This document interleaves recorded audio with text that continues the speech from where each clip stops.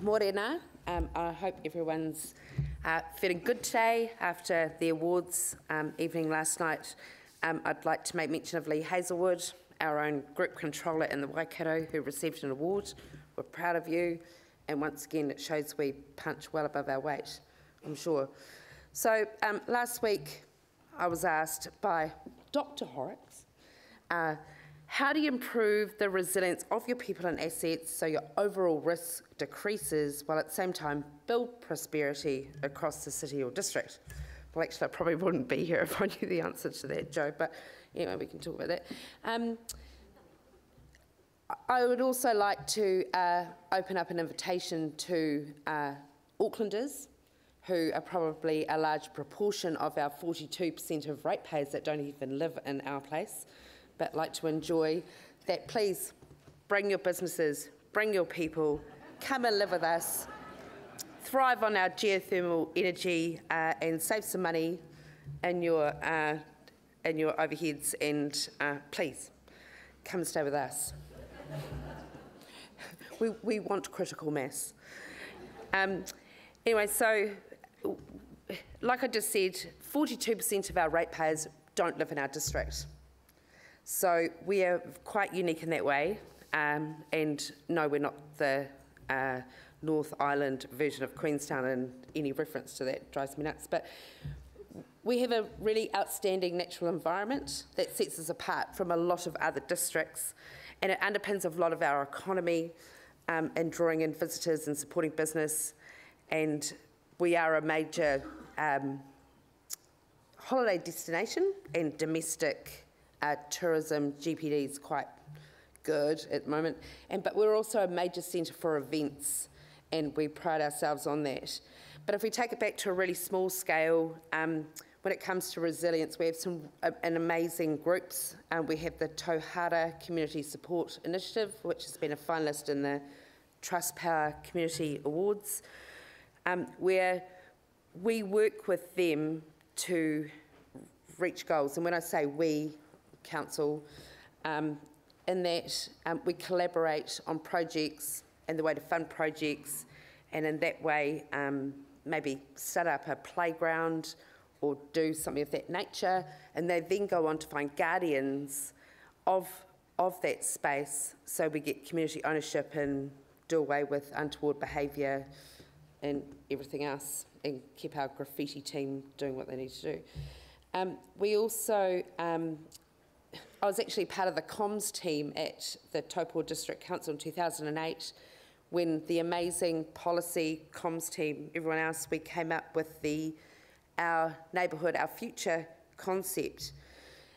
And that's still going strong today through LTCCP, LTTP, LTP processes. It's still there. And it's an amazing way of how we as council work with our communities. And our civil defence manager, Ian, not Norm, Ian, fantastic in that he is actually a person that is connected to our communities rather than someone who goes in and says this is what we're going to do. And so the latest example would be Beasley Park. We opened a new playground, a Pirates playground, which is fantastic. And Ian had as much of a role in that as the mayor did in the sort of co-hosting, sort of dressed up as Johnny Depp characters, but ran the egg and spoon, the sack races, the sausage sizzles. There's a big CD presence. We had annual plan consultation.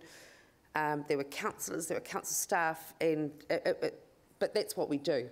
We just get together, we take our community groups with us, and we plant ourselves in different areas around the district and all move together. And I know that we've just been working through our draft group plan, is that if you look at a particular picture, Taupo looks like it has 2 community response plans, which to me is quite hurtful, because I know that there are a lot of conversations going on within our community, within our districts, and We may not meet the template right now, but we have those relationships, and we need our communities to own those, to become community response plans before they'll even meet the group's requirements probably, but our community comes first.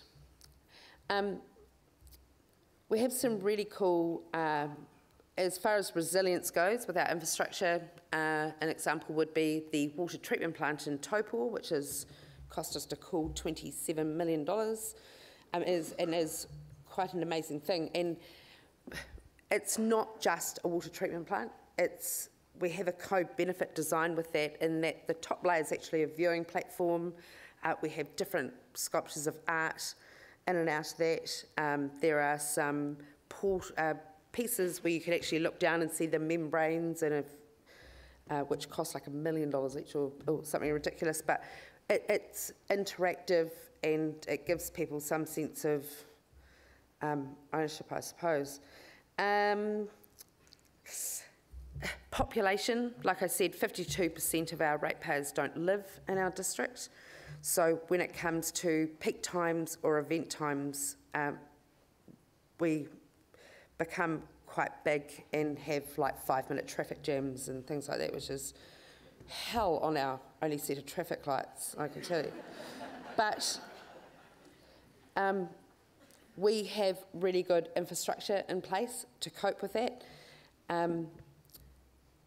And our asset management plans are very detailed in how we do that. And I have to say, if one thing I agree with central government, with everything they push down on us at local government level, is the 30-year infrastructure strategy is a really good idea, because we don't ever want to do Kaipara again, I'm sure.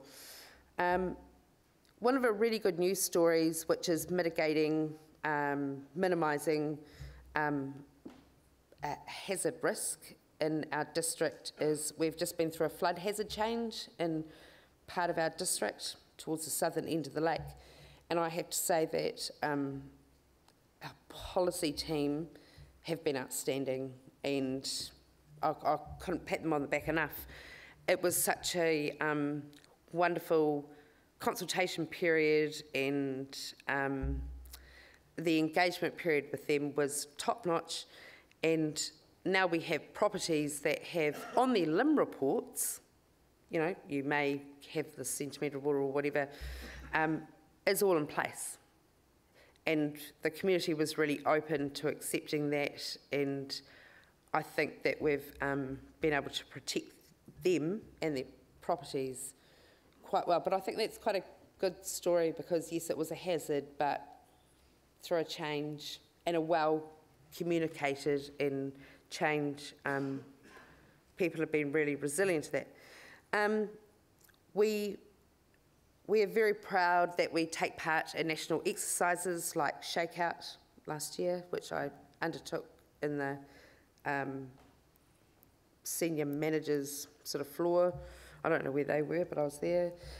Tangaroa later this year. Really looking forward to that, because we will be a base for people to come to when they're displaced, and we'll welcome them with open arms and hopefully keep them, Stephen. We're well set up. We have 2 main welfare centres in the Taupo township. We have marae and other areas throughout the other 2 wards in the Taupo district ready to go. We have generators in all those wards. Emergency management in the Taupo district, we're actually a standing committee of council, so emergency management has as much hierarchy in the district as audit and risk. In fact, emergency management committee's been around longer than audit and risk, which probably says a bit. And on that committee, our controllers, and we get reported to by Lifelines, comms, and a whole different raft of people, and representatives from all the wards.